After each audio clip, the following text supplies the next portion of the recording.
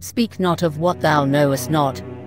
For within the depths of the soul lie mysteries that even the wisest cannot fathom. 'Tis a place of shadows and whispers, of secrets and regrets. I have walked that path of introspection, and what I have found there has both terrified and humbled me, for within myself I have seen the darkest parts of my being, the fears and doubts that haunt my waking hours. But I have also seen the light, the hopes and dreams that guide me forward. I have seen the potential for greatness, for nobility, for compassion. And so I implore thee, do not fear the journey within, embrace it, for it is a path that leads to enlightenment and understanding.